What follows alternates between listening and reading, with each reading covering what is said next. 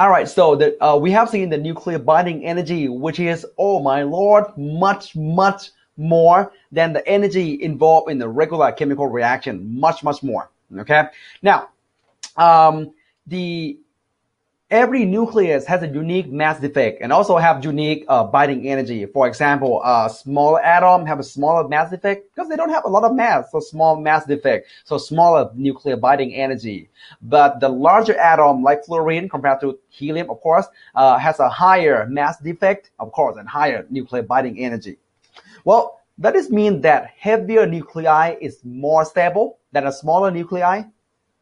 No, not at all. Right? Because this amount of mass defect hold much more nucleons together, right? Much more nucleons together. 9 protons, 10 neutrons. In helium, it's only 2 protons, 2 neutrons. Don't need a lot of nuclear binding energy to hold these together, right? So when you compare nuclear binding energy, who's more stable than who? You have to look at the number of nucleons in that nucleus too. Give you some examples. So if you want to compare, if you like watch the Olympic, right? The Olympic lifting, Nucleon jerk, right? Let's say if a 200-pound athlete can lift 300-pound barbell, versus a small athlete who weighs 100 pounds, so like 2 times lighter, can lift only 200 pounds. Can you say that the bigger athlete is stronger? Well, if you want to talk about the absolute strength, yes. But if you compare to his or her body weight, the 100 pounds athlete can lift twice his or her body weight, while the 200 pounds athlete can lift only 1.5, the 200, 300. So only 1.5 pound, half time his or her body weight. So that's why in Olympic lifting, there are multiple weight classes. Okay, so you have to compare the lift and the body weight. Same thing here. The nuclear binding energy have to be compared to the how many nucleons are there. All right.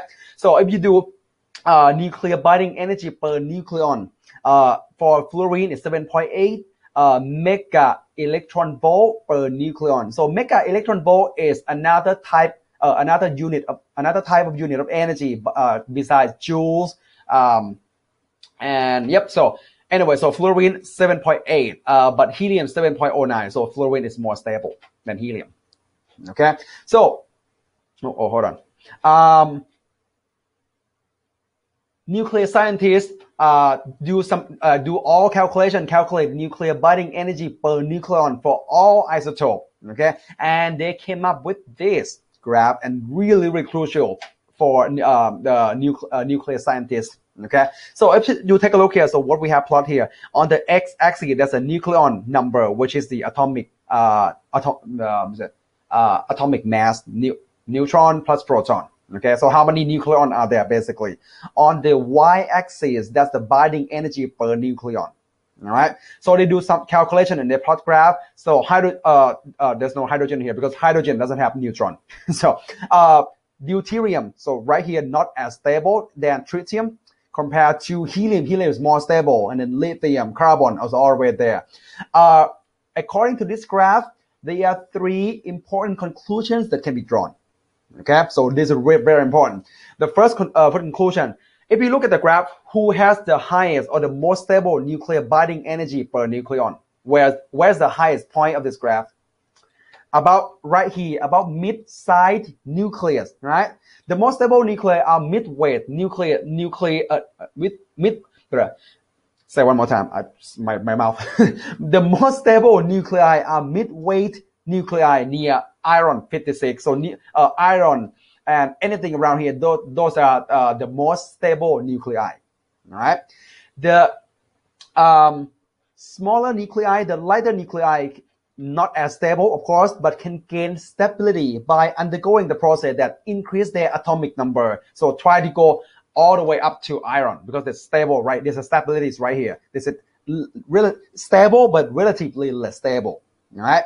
And the heavier nuclei, so right here, can gain stability by breaking down to a smaller nuclei and more stable, all right?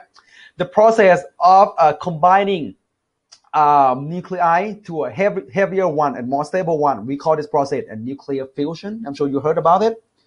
And the process of breaking down heavier nuclei to a smaller, lighter one, but more stable. We call this nuclear, can you guess?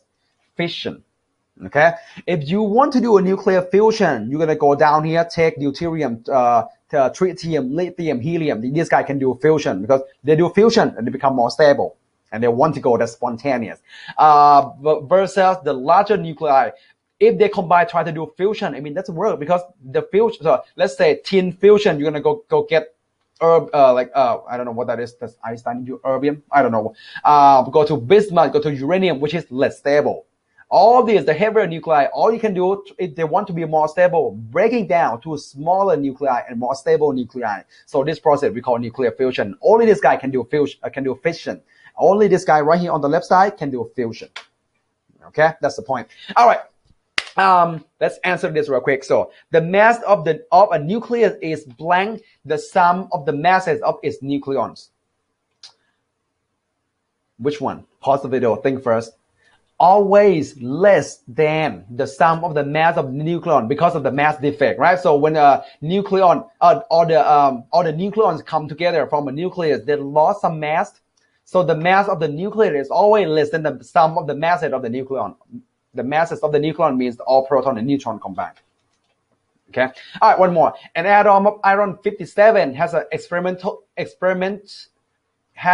an experimentally determined nuclear mass of 56.9354 atomic mass unit. Calculate the mass defect delta M in atomic mass unit AMU. Okay. All right. So they say that experimentally we got that number, but how much is lower than the calculated one? All right. So iron 57, the calculated mass gonna come from number of proton and a neutron. Iron 57 got 26 proton, which is that mass in AMU, and 57 minus 26, that's 31. So 31 neutron, that AMU. You know? Total mass, so this is in theory, iron 57 should weigh that number. Mass difference is, so just the different one minus the other, you know, and you get that number. All right. The suffix, so this is 1, 2, 3, 4, 5, 1, 2, 3, 4. So the fourth digit after the decimal, that's the last digit, is uncertainty. So we have 1, 2, 3, 4. So 5, round them up, round that right there. So 0.5227. Okay, that's a mass defect. All right. All right. Class activity number 2, question 1 and 2. That's it.